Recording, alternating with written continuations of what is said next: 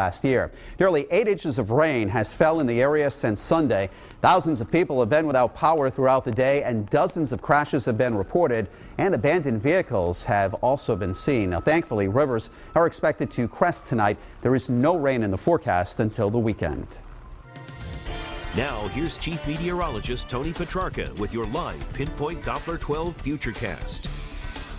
Well, despite our heavy rain, certainly nothing like that. However, some localized minor street flooding, big puddles on some poor drainage areas overnight early tomorrow morning. We've picked up an inch of rain so far, another inch overnight through tomorrow morning. So the 2-day total coming in at around roughly 2 inches of rain. Light to moderate rain in Providence right now. We're at 50. Winds are out of the northeast at 10. Of course, humidity sky high. No surprise with all the precipitation at 100%. So tracking more rain for tonight. Now, at times it's just light to moderate. Other times you get some downpours. So it will be heavy at times, and even an isolated thunderstorm. I'm thinking sometime after midnight into the pre-dawn hours. I don't think everyone will get the rumble of thunder, but certainly a lot of people seeing some downpours overnight. And the wet weather continues on Wednesday. Now, as far as the intensity, it's a little heavier during the morning. It's more showery and lighter during the afternoon. Scattered, not quite as heavy, but damp the second half of the day as well.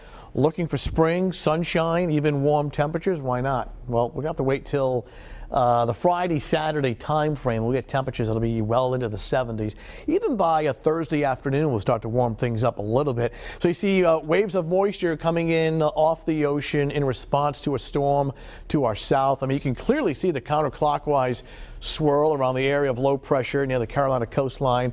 This is going to track north and east very slowly next 24 hours, bringing with it bands of rain and some increasing wind along the coastline, though the wind speed's not extreme. So that's what it looks like right now. Take it into the future. You see that area of low pressure drifting slowly towards our coastline tomorrow afternoon into early tomorrow evening, eventually taking the steady rain away. It becomes a lot lighter tomorrow afternoon.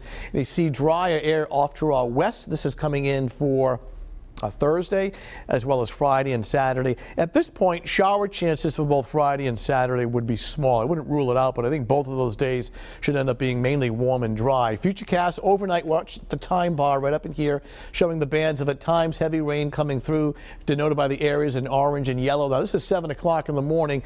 Note the temperatures are a lot milder, upper 50s to low 60s, so your morning commute is slower. Heavy rain, some areas of fog, allow a little extra travel time.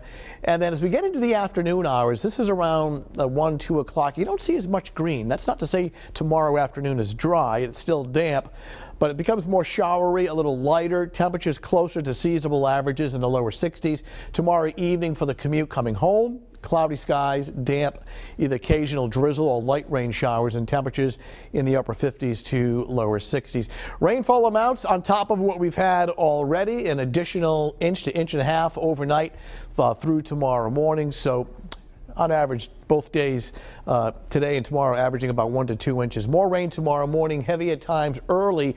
Temperatures starting off mild at around 60. We'll hold in the lower 60s tomorrow afternoon with the showers becoming lighter and not as widespread. 7-day futurecast, a damp start Thursday morning, brighter in the afternoon. Look at both Friday and Saturday. Temperatures both of these days, especially inland away from the coastline, should have no problem getting up into the mid and even upper 70s. Still, I say Sunday is the tougher call here as far as precipitation. We're still timing this for Sunday night rather than Sunday day. And with the approach of a front, we feel as though it should be cooler on Sunday with temperatures between 60 and 65, which is actually average for this time of year. Just not as warm as Saturday. Will be well into the 70s. Take it slow tomorrow morning. Red Sox going to be able to get that game in tomorrow night? Tomorrow evening, much better because it's either drizzle or sprinkles. They can play in that. All right. Yeah. Thanks, Tony.